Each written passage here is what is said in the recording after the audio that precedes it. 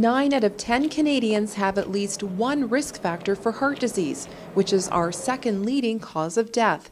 But the power of prevention is in your hands, says registered dietitian Daphne Steinberg. So lifestyle is the cornerstone for prevention and for treatment as well as an adjunct to medication. She offers her 5 top tips for heart health, starting with food. Try and keep a healthy diet that's low in fat, low in sodium or salt, and high in fiber.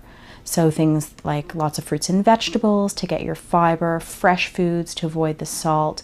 Try and stay away from fried foods and processed foods as much as possible. Steinberg says it's critical to read your nutrition facts table and ingredients list closely. A few things to look for: a low sodium food contains 200 milligrams or less per serving. Limit your total daily sodium intake to between 1,200 to 1,500 milligrams, or about half a teaspoon. For trans fats, the label should read 0, but beware. Some foods may contain trans fat in the ingredient list without showing up on the label, so avoid foods containing partially hydrogenated oils and shortenings. Limit your total fat to no more than 30% of your total calories for the whole day, which includes healthy fats like omega-3s.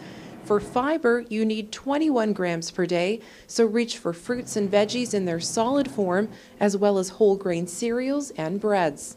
Tip 2 would be to avoid smoking.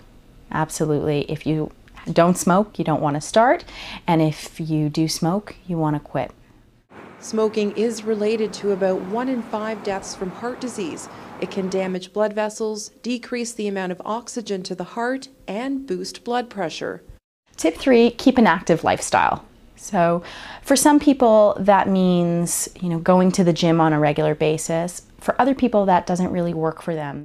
That means finding something that does. 30 minutes of moderate activity, meaning your heart rate is elevated, is recommended every day. And that goes hand in hand with her next tip, maintaining a healthy body weight.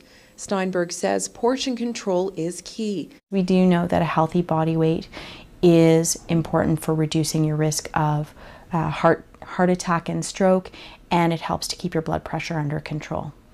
When it comes to waist circumference, men should not exceed 102 centimeters and women should not exceed 88 centimeters. And finally, reduce your stress. External stress can put internal stress, like oxidative stress as well. Your body does react to things. Your brain sends out different hormones when you're stressed. Approaches that have been shown to work include meditation, exercise, and healthy eating. And laughter doesn't hurt either. With Sunnyview, I'm Monica Mattis.